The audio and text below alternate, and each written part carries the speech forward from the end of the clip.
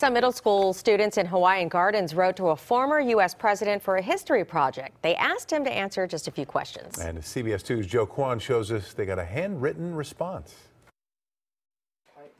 These three seventh graders here at Betty Academy in Hawaiian Gardens are busy working on a documentary for the upcoming LA County History Day competition. Their topic? The Iran hostage crisis. Blew me away. Their history teacher Chad Lane says so did their thesis. If Jimmy Carter would have been elected to a second term of office, then perhaps he could have negotiated Middle East peace. And maybe we wouldn't have all the problems that we have today with the Middle East. Hasiel Lira and his classmates got to work looking for sources to back their theory. Books, Google, and Wikipedia. We couldn't find enough resources or evidence. The 12-year-olds decided to reach out to Carter himself. Literally the ultimate source. The three boys came up with 3 questions to ask the former U.S. president. They put it in a letter, mailed it off in mid-November, and waited, but 2 months later they got this in the mail. An envelope from Carter. Their teacher was so excited. I wanted the kids to open it, but I couldn't help myself. He opened it, but shared it with the boys right away. Arman Ahmed says inside the envelope, he actually wrote on our letter, answering their questions.